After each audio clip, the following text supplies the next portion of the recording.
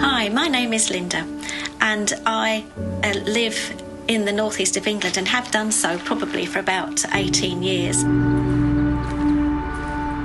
I think over the years, I would say one of the biggest things that I have struggled with, especially as a child and into early adulthood, was a real lack of confidence and a real sense of feeling that I can't do things.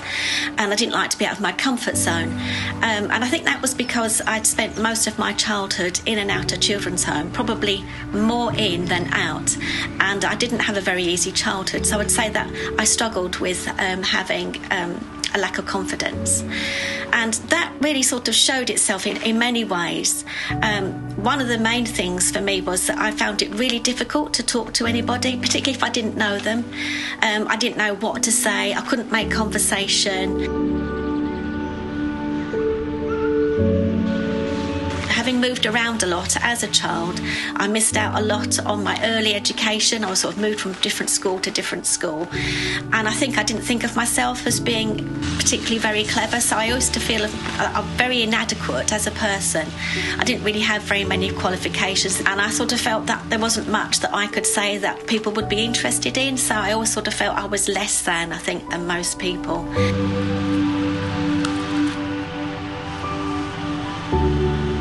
I was really shocked when at the end of the 1990s, God actually spoke to me about how he wanted me to speak publicly. Now that was a massive, massive shock. I thought, God, I think you must be making some sort of mistake here. I've only just learnt to speak with one person. You can't possibly be asking me to stand up in front of a whole load of people and say something that actually they're even going to want to listen to, something that makes sense. I got to the point where I thought, actually, I can't do anything but obey God in this, because he definitely is speaking.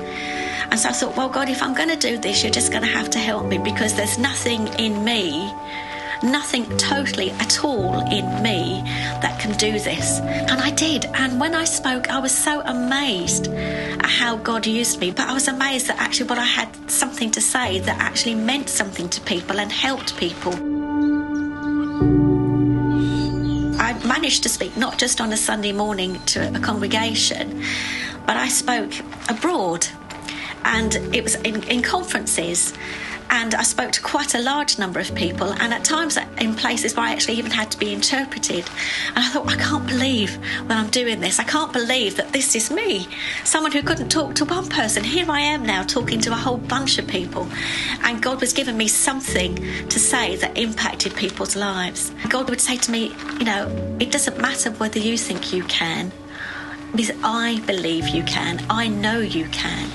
And at those points, I really had to dig down deep into what God said about me, how God's perspective on me was. Not I wasn't an I can't person, but with God, I can do all things. You know, how I think I'm qualified doesn't really matter, because God qualifies me. He equips me.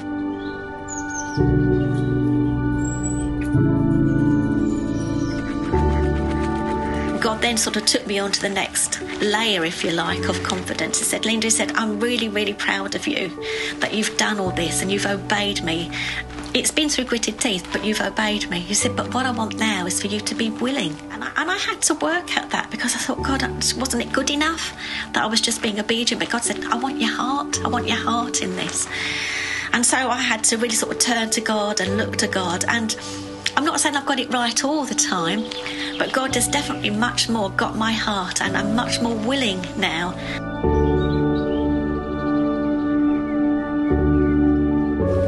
One of the things I felt that God wanted me to do was to be able to share my faith with people. And I think one of the ways I felt God speak to me about doing that was going into a local prison, and I would share my faith journey with the people that were on the Alpha course in prison.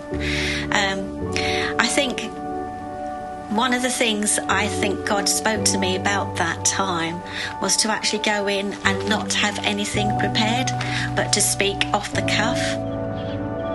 I shared my story, and I was just amazed at the impact that a lot of these guys felt from what I said, because a lot of my story resonated with them. Hadn't been brought up in the care system, many of them had done so too. And I was just so totally blessed by God that God would use me to do something so powerful in the lives of those guys. And it wasn't me. It was God at work in me, because in and of myself, that is not anything I could do. It was totally God taking me from a place of an I can't person to a with God I can, and I can do all things through him.